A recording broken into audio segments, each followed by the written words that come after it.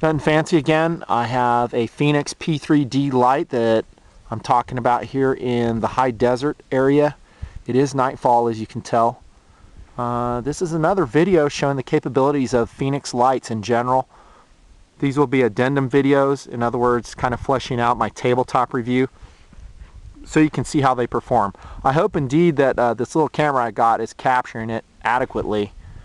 I think it is, judging from the viewfinder. Not sure. Usually at night you're going to get a grainy image as it struggles to capture enough light. That's just kind of how we're going to have to go.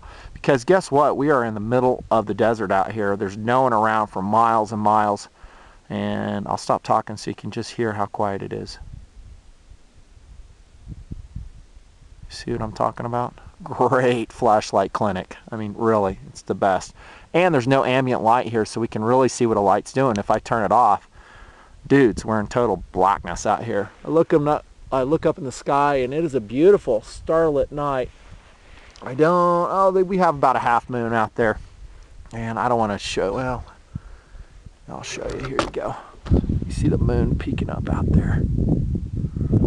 Stars. It's a beautiful night. All right, so we're talking about the P3D.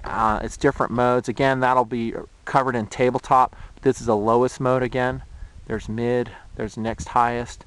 Then if I want to go to turbo, I have to rotate the bezel to the left, i.e. counterclockwise. Bam, there's turbo mode. I can do strobe by tapping the rear switch again.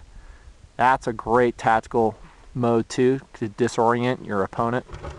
And I do think the P3D would be a good weapons light, and I suspect that the CREE LEDs it uses and how it's housed would be fairly shock resistant. So let's go ahead and break out now. Sorry, let me turn this way. I'm going to break out now the big brother.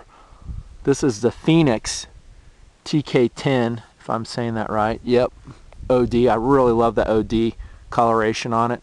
And look for my tabletop review of that. But let's see how it performs. And this doesn't have all the fancy dancy modes. It just basically has two, high and low. And here we go. There's your low mode. And let's compare it against on the left, the Fenix P3D.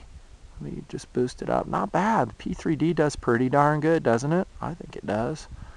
Very nice. They run on the same batteries, two CR123 lithium batteries. I like that battery, by the way.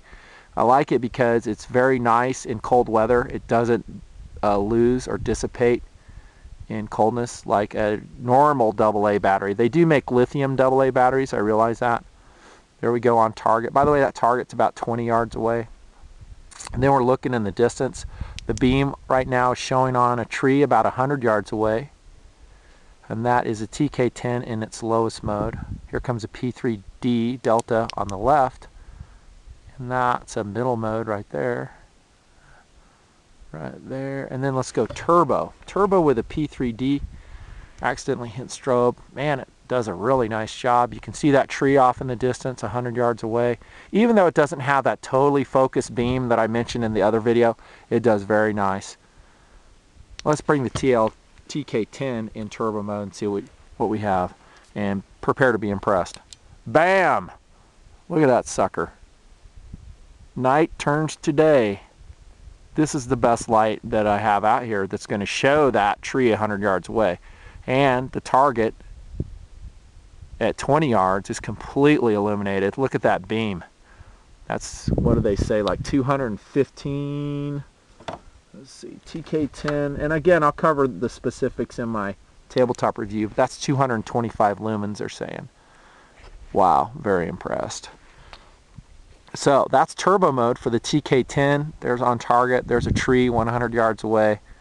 Truly amazing. Let's go back to the P3D in turbo mode, and it is no slouch either. Very nice. I think the beam on the right, due to the larger reflector of the TK10, is better culminated and just very nice. And I think it'll throw farther because of the larger reflector. Very decent. Very nice. So you can see how the beam on the P3D, like I say, is not really culminated. I hope I'm saying that word right. perfectly, that it does lose a little bit of intensity as it travels farther. Versus, and this is in turbo mode, the P3D I'm showing you here. And here's the TK10 turbo mode on that tree 100 yards away. You can't really tell perspective. It looks like it's close to that target, but trust me, it's back a ways. There's that target. Wow, very impressed. Tabletop review, I'll cover the the strengths and weaknesses of each design, and then I'm also going to go over the construction and the philosophy of use as well. So that's a P3D and the TK10 out in Nutnfancy's Tactical Clinic in the middle of the desert on a beautiful starlit evening. Maybe I'll do a couple more. Thanks for watching, guys. Nutnfancy. See ya.